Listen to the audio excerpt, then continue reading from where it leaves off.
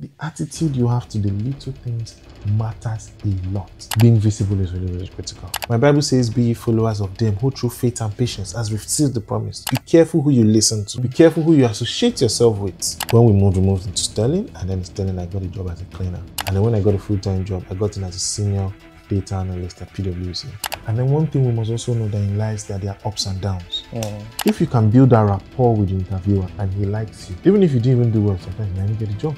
You need to join communities. Data analysis, a skill in high demand, shaping the future of industries worldwide. But what could compel a highly successful data engineer to leave the vibrant city of Lagos, Nigeria, and embark on a journey to the United Kingdom? New dispensation requires you to open yourself to new knowledge. A leap into the unknown, starting all over again.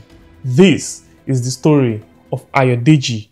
Okay, so my name is Ayodeji Faniyan, and I'm a data analyst, data engineer, data scientist. I work a whole lot of things within data, and even right now I do a lot of robotic process automation now and business automation flows. The first thought of Japa came into my mind in, I think, 2017-18. It was 2017 and 18, and 2017 and 18 was also a time in my career, yes, quote and unquote, that time I was doing well. I left school 2012-13, starting to live a comfortable life in Lagos. I had become a digital marketing manager in a department in one of the leading PR firms in Lagos, Nigeria.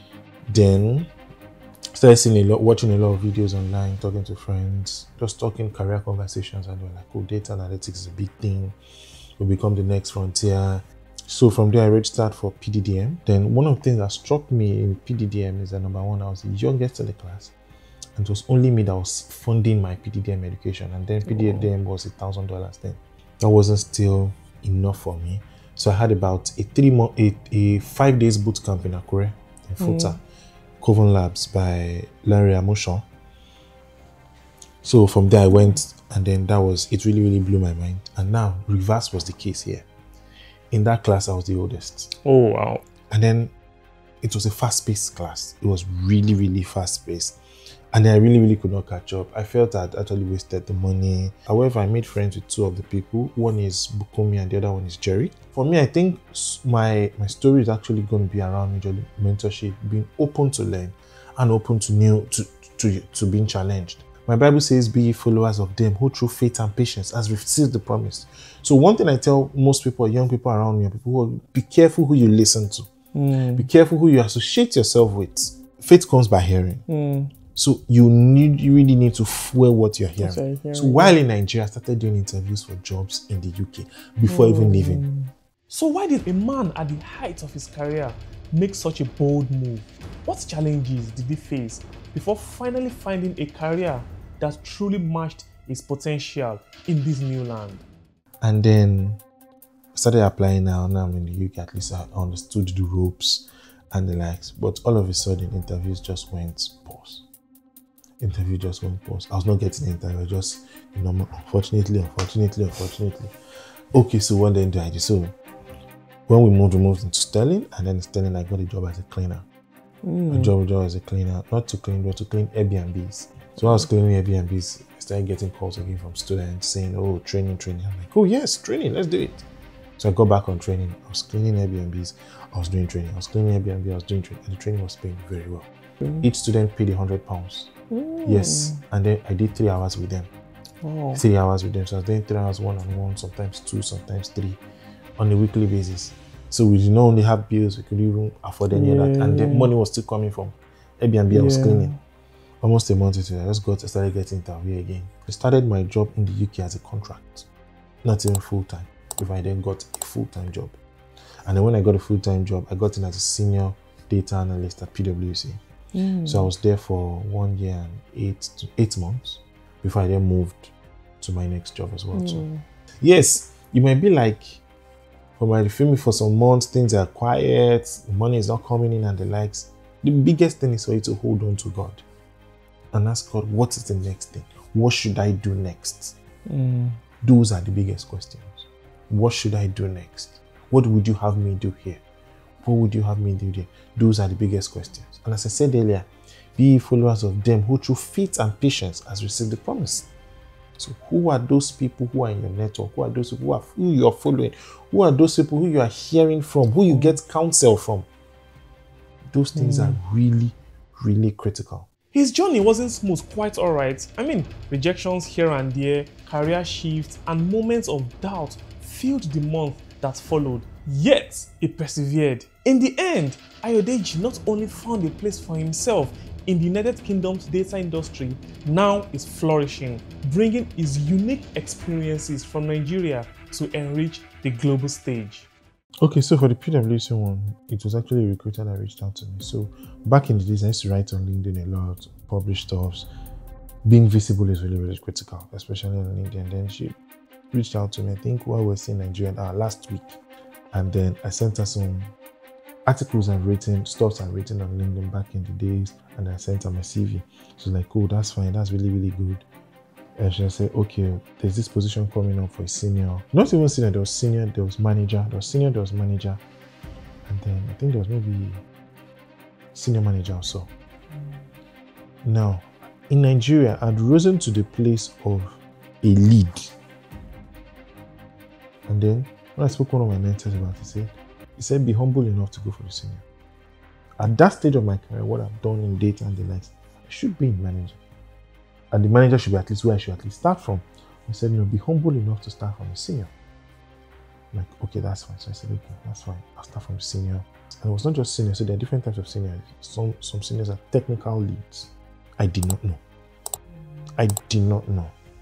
So they're like, okay, she said, that's fine. Amazing. You've got years of experience. And then I did the first interview. The first interviews are always easy ones. Remember, I also did other interviews that I got to the last stage and they just said, sorry, they went to another candidate. I don't have enough UK experience. So I put in for the first stage. First stage was just really, really easy. Tell us about yourself, past experience, past project. What project have you managed? It was the second stage. I was majorly technical interviews. The last stage was over an hour. It was a conversation. They just wanted to know, it was behavioral. How are you going to solve the problem? What will be your approach? What are you going to do? So your ability to hold a conversation is really, really critical. Your ability to hold a conversation, not just only hold a conversation, there's also you can have a conversation and also tilt the conversation in your favor. Tilt the conversation and then you already know what is the follow-up question and you're just building on that. If you can build a rapport with the interviewer and he likes you, even if you didn't even do well, sometimes you might not get the job. They just called me, the recruiter was like, congratulations, you're really, really amazing. You impressed them by your experience. They would like to offer you this. I'm like, yes, I'm happy to take it. Do you believe in luck? My own definition of luck is preparation meets opportunity. And above all, it's having a relationship with the Holy Spirit. And then one thing we must also know that in life is that there are ups and downs. The attitude you have on a job as a cleaner is also the same attitude you carry to your next job. The student I taught, I would always be in the meeting before them, and I always leave after they have left. There's a part of the story I didn't tell you. So when I got the PwC offer, the offer was not resumed immediately. I was to resume in 3 months. Yes. God. 3 months. So what did I do? I got a care job. I just needed something else to do and the likes. So I was only doing one night. I thought to actually say that as well too. This is How I Got Here, where we share stories of resilience, adaptation, and the pursuit of a better future. We seek to inform, inspire, and educate thousands of professionals who choose to rebuild, to rise, and to thrive, proving that sometimes starting over is the most powerful step one can take. You need to join communities. That is it. Join a lot of communities. There are a lot of communities on the internet for people in technology who wants to get a job and the likes. Go to a lot of events. Now there are a lot of events online. Zoom. Back in the days, Twitter Spaces just launched. So I was always in those Twitter Spaces. It could even for software developers, I will be there. Just go and listen. Just go and listen. Go and hear. And if there are paid ones, if you can afford paid ones, please go for paid mentorship. Go for paid classes. They would actually help accelerate your learning. I myself have gone for paid classes.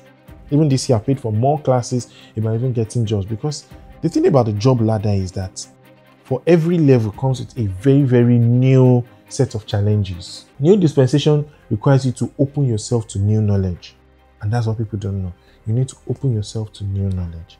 Yes, there's a lot of certifications. There's a Power BI certification, is quite popular. There is the Python certification. Take all those certifications. But for you to actually cross that interview, you actually need to actually new knowledge. Open yourself to hearing new things. Open yourself to hearing people who are recruiters talk about the journey from application and the likes. There are things you can list on your. There is how CVs should be done for people in data, and then it's called the XYZ. I use X to do Y and then achieve Z, and your Z should be in percentage. I achieve 45% downtown in reporting. As a data person, you have to have percentages. Oh, I built a data pipeline, moving data from this to the cloud. I migrated data from on-prem to the cloud. I use this, I use that. What did you use for the front end? What did you use for the pipeline? Bible says iron sharpens iron. Just like a friend sharpens the countenance of his friend. So iron cannot sharpen plastic. Who you work with, the communities you work with is really, really critical. Now do not forget to subscribe, share, like, comment, and turn on post notifications for new videos. My name is Akinwale Fayemiro. Have a good one, guys.